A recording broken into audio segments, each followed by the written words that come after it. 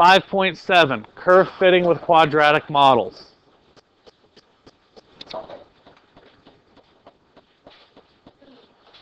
We're going to find a quadratic function whose graph contains the point 1, 3, 2, negative 3, and 6, 13.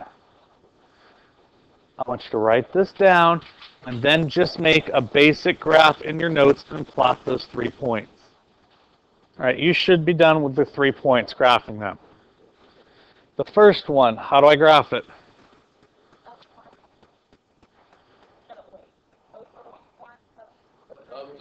To the right 1, up 3 is my first point.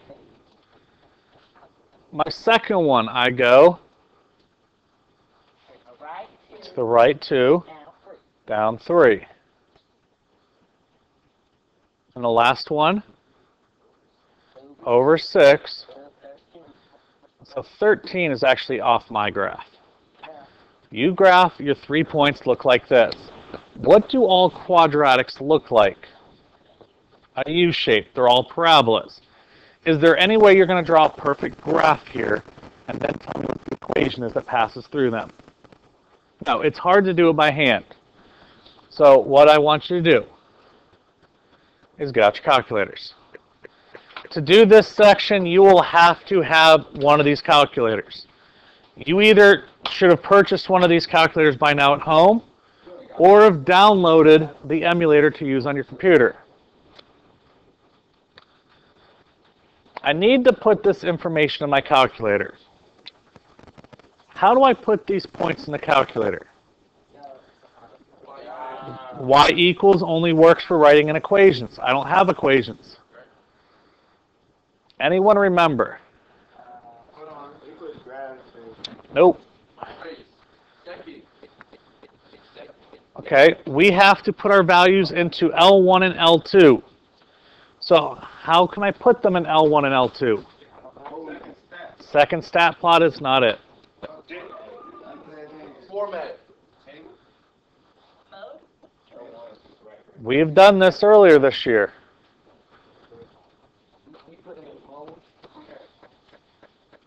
I press stat. I press stat and I press enter. You need to know how to get into L1 and L2.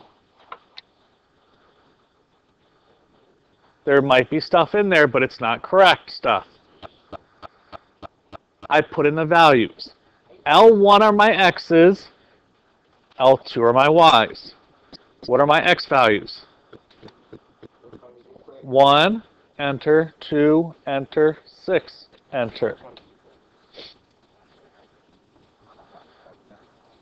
So I put 1, 2, and 6 in my L1. In L2, I put my y values. 3, negative 3, 13. You got to make sure you press enter after each time, and you have to make sure you use the negative sign, not the minus. So we put them in there.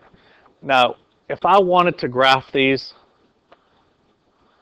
you don't have to do this, I'm just showing you.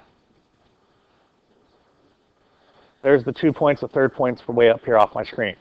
It plotted the points. There's a way to get the equation, though. Press stat. Go over to calc. Earlier in the year, we used linear regression. Now we're using quadratic regression. So, 5. Now, most of our stuff is in L1 and L2 already. You don't have to do this if this is in L1 and L2. The calculator default is L1, L2. If I had my stuff in 3 and 4, I'd have to tell the calculator. Second 1, comma, second 2. I don't have to do this, though. This stuff doesn't have to be there. Enter. It gives me an equation. What's my equation? Y equals... No, that is not the equation. Y equals 2x squared minus 12x plus 13. That is the equation that passes through those 2 points. If I go into y equals, and I type 2x squared minus 12x plus 13, and I graph it. This is just showing you. You don't have to do this. There's my points, and it passes through there. If I zoom out so you can see everything, it hits 1, 2, all 3 points. You would have never have drawn this U perfectly through all 3.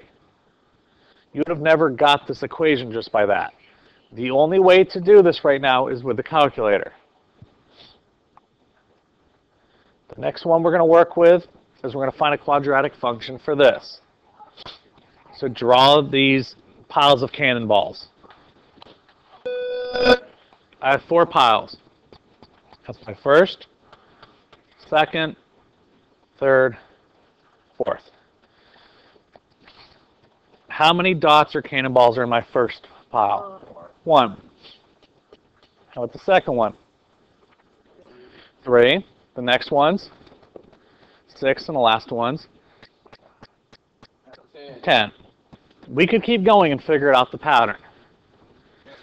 I want you to put this in the calculator to find out what it's going to be. What do I hit first? Stat. Enter. All right. Which one are going to go into my L1?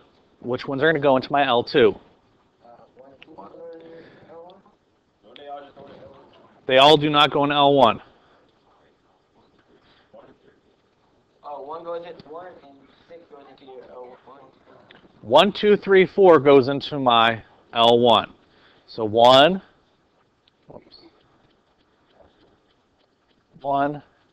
2, 3, 4 goes into my L1.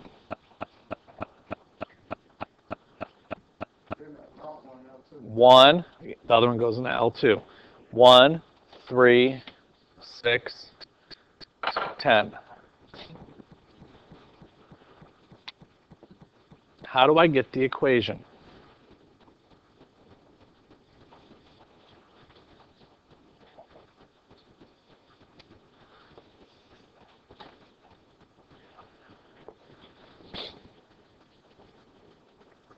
How do I get to the equation?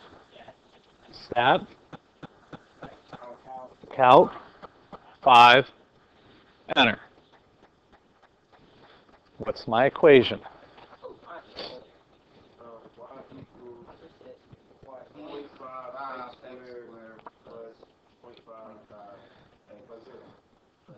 Do I have to put the plus 0? No. Any questions on this? If I put this in the calculator just to see what it looks like graphed, you don't have to do this, I'm just showing you. 0.5x squared plus 0.5x. I graph, there's my points, and the quadratic regression goes through it. You would have never had anything close to the full circle there, or the full parabola. Any questions?